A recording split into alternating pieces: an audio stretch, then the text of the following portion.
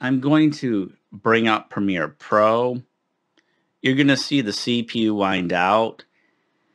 Right now, the CPU is trying to do the redraw or refresh the timeline.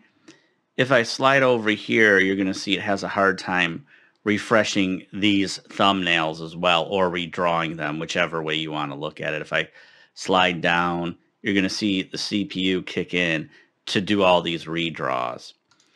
If I zoom in, and then as you've seen, it takes it a while for it to fill in. I can come over here. It's going to take it a while to fill in.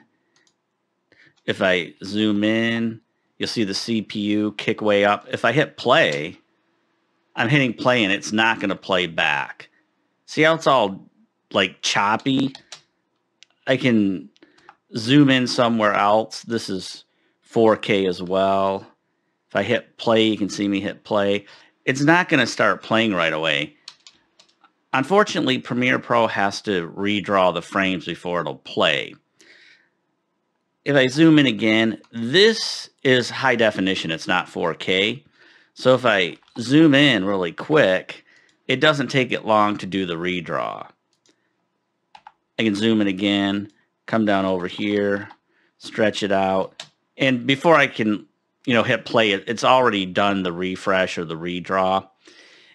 If you notice when I'm editing the 4K and I do the same thing, as you can see, the CPU kicks up.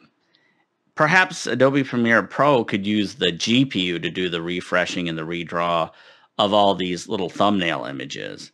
It might be a little bit quicker than having the CPU do it because, like I said, if I zoom out here we see the CPU. My CPU fan winds out a lot too, just to do these refresh or redraws.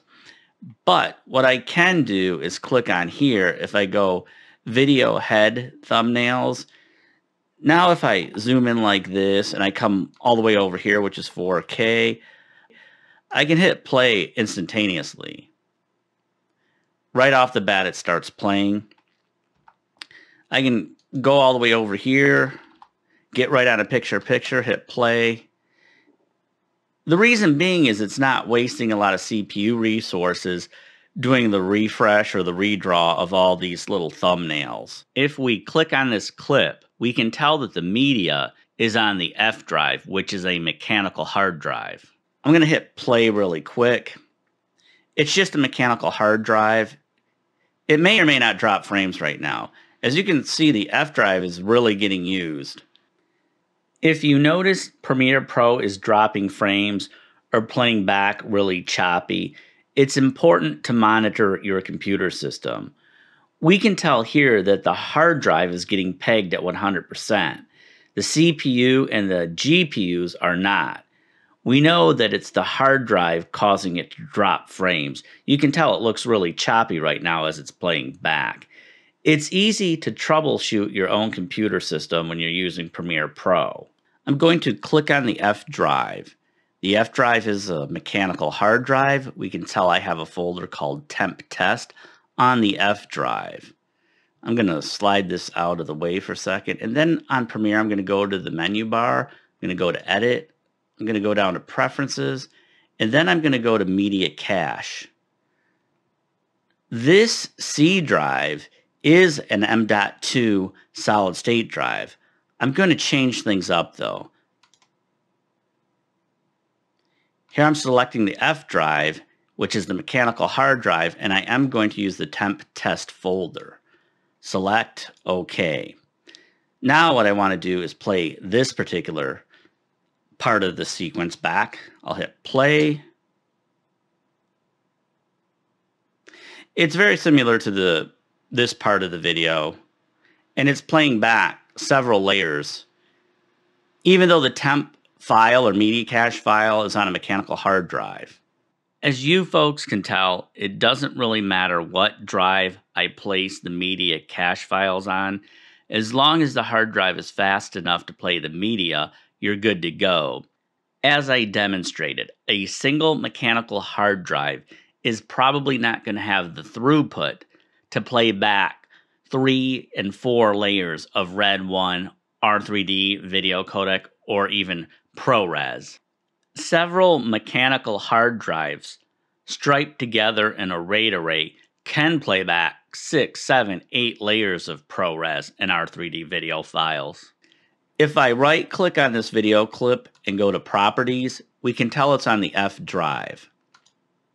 If I hit play, the mechanical hard drive is going to be fast enough to play back multiple layers of 4K if it's H.264 or H.265. As you can tell, my CPU is not being used hard at all, nor is the GPU. My integrated graphics processor, which has the Intel QuickSync on it, is being used. As I stated earlier, these clips are all on a mechanical hard drive. These are on a RAID system. And these clips are on my C drive, which is an M.2 solid state drive. If I click on this little icon here and switch this to continuous video, even though this is a mechanical hard drive, watch what happens. See how quick it did the refresh? Or redraw, whatever you want to call it. I can go way back up into here. I can go over to this one. And see how much faster it is? And that's because it's not as hard for Premiere Pro to do the refresh or redraw of ProRes clips and the Red One R3D video file clips. Premiere Pro will allow you to change the scratch disk location. You simply go to the menu bar, go to File, scroll down to Project Setting. You can select General or Scratch Disk. I'll select General. As you can tell, we can get to the scratch disk really easy. By default, it is the same as Project. I always leave it in the default setting. With my computer setup, it wouldn't be wise to take time to put the media cache file on a mechanical hard drive. I did want to show everybody, if all you have is one large 4 terabyte mechanical hard drive and you're editing H.264 video files, whether they're high definition or 4K, you can have the operating system on there, the media cache, as well as your media content, all on the same drive.